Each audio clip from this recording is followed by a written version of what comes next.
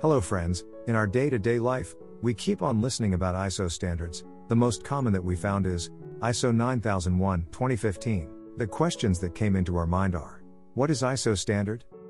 Why it's important to companies? How it impacts our perspective of looking at the products manufactured by ISO certified companies? How one should get ISO certificate? In this video, we are going to learn the basics of ISO standards. To get an answer to all of these questions, watch this video till the end. So, let's begin. Let's start with what is ISO. ISO is an international standard setting body. Founded on February 23, 1947, the organization promotes worldwide proprietary, industrial, and commercial standards. It is headquartered in Geneva, Switzerland, and works in 164 countries worldwide. It is an independent, non-governmental organization. ISO has 3 membership categories. The first one is member bodies. There are currently 121 standard bodies from each country as a full member. They participate and vote in ISO technical and policy meetings. They can sell and adopt ISO international standards nationally. The second category is correspondent members. There are 39 correspondent members. They do not have their own standards organization. These members can only observe ISO technical and policy meetings. Correspondent members can also sell and adopt ISO international standards nationally. The third category is subscriber members. ISO has 4 subscriber members. These are countries with small economies. These members keep up to date on ISO's work but cannot participate in it. They do not sell or adopt ISO international standards nationally. More than 20,000 standards have been set by ISO, covering everything from manufactured products and technology to food safety, agriculture, and healthcare. Some of the popular standards developed by ISO are: ISO 9001 for quality management. ISO 9001 is the world's best-known quality management standard. This standard ensures that goods and services consistently meet the customer's requirements. ISO 45001 for occupational health and safety management. This standard focuses on reducing workplace hazards and make sure that everyone gets home safely. ISO 14001 for environmental management. This standard focuses on improving your environmental performance. It provides assurance to management, employees, and stakeholders that the environmental impact of the company is being measured and improved. ISO 22000 for food safety management. It ensures that the food that we eat is safe. It focuses on the highest level of food safety throughout the entire life cycle of food. ISO 27001 for information security management. This standard focuses on providing security for any kind of digital information. It helps an organization manage the security of assets such as financial information, intellectual property, employee data, and information, etc. It is a systematic approach to managing information that is considered sensitive and of significant value to a business. Now that we understand what ISO is, let's understand why it's needed. ISO was founded with the idea of answering a fundamental question: what is the best way of doing this? International standards mean that consumers can have confidence that their products are safe, reliable, and of good quality. The standards help businesses increase productivity while minimizing errors and waste. The standards also serve to safeguard consumers and the end users of products and services, ensuring that the certified products conform to the minimum standards set internationally. ISO international standards touch everyone. From enabling you to use your bank card overseas to ensuring your child's toys don't have sharp edges, they are used everywhere. Followed by companies all over the world, ISO standards provide specifications to ensure products and services work the way you expect them to.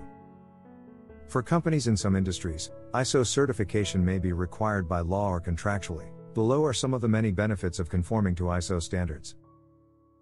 Saving time and money by identifying and solving recurring problems. Improving system and process efficiency. Increasing customer satisfaction. Being more competitive when tendering for contracts. Getting more value out of all resources. Boosting your credibility in the eyes of your customers. Improving environment health. Improving employee health and satisfaction, etc.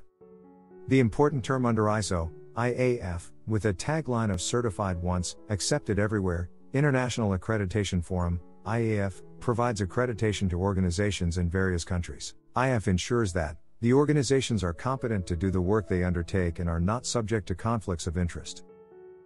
IAF establish mutual recognition arrangements, known as multilateral recognition arrangements or MLA, between its accreditation body. MLA covers all accreditation bodies in all countries in the world.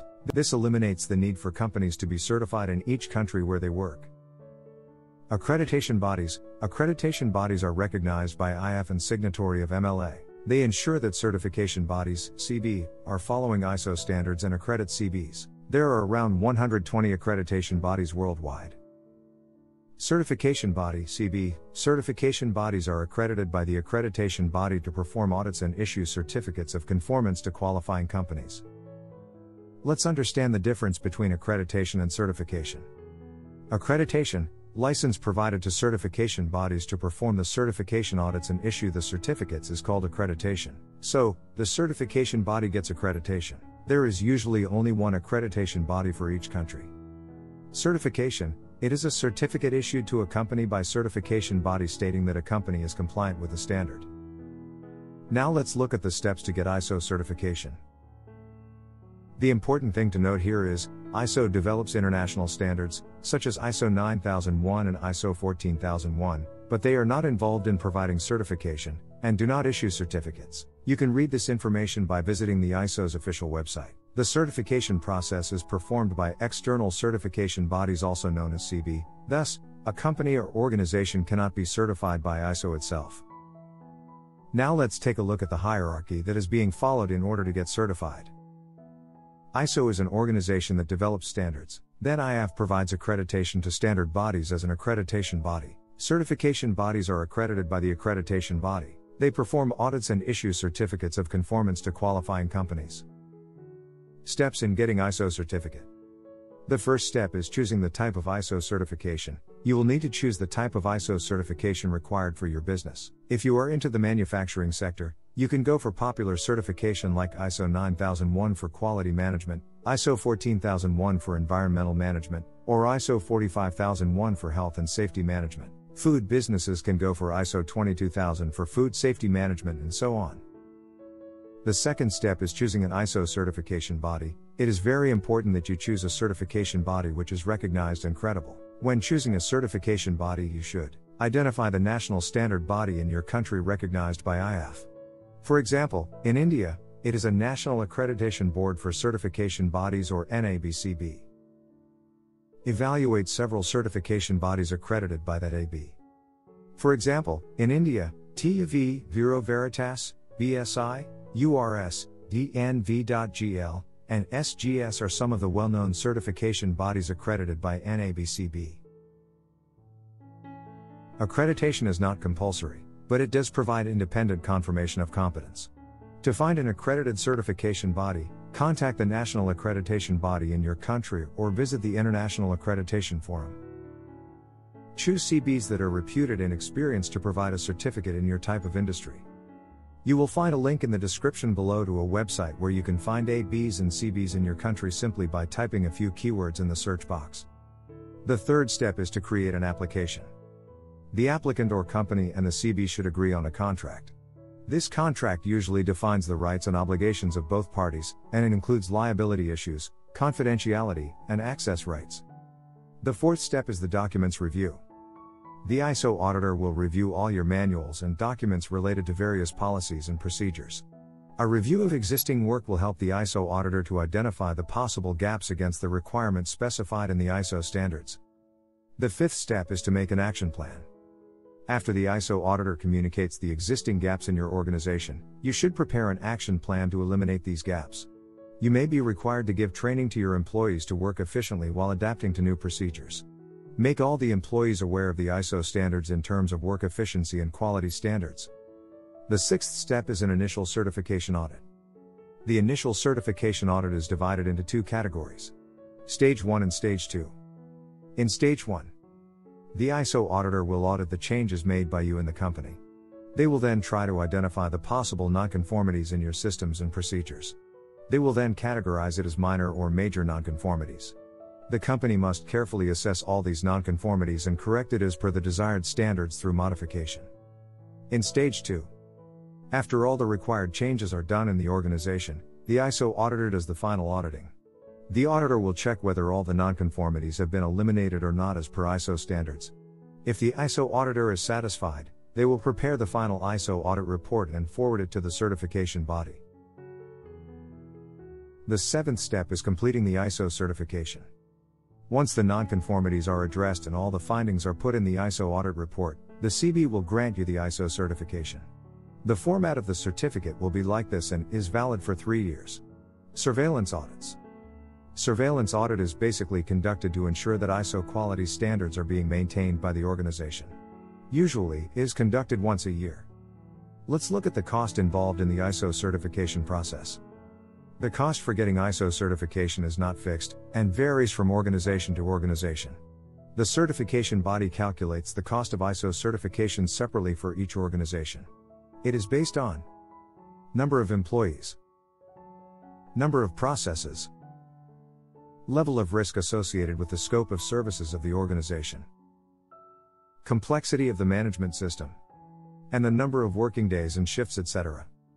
The common misunderstanding about ISO certification is, it requires a lot of documentation.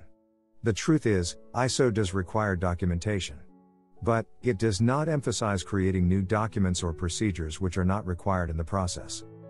You should have a documented procedure of what you are always doing, and you must do what you have documented. All processes must follow the Plan Do Check Act cycle, also known as PDC, a cycle invented by Deming. To simplify the process of getting ISO certificate, Learn and Apply plays an important role. Our expert consultant in the field of ISO certification has developed a dedicated roadmap. It makes the process of getting certified extremely easy and seamless. To know more about ISO certification service, please get back to us by visiting www.learnandapply.org. We will be happy to make your ISO certification dream true.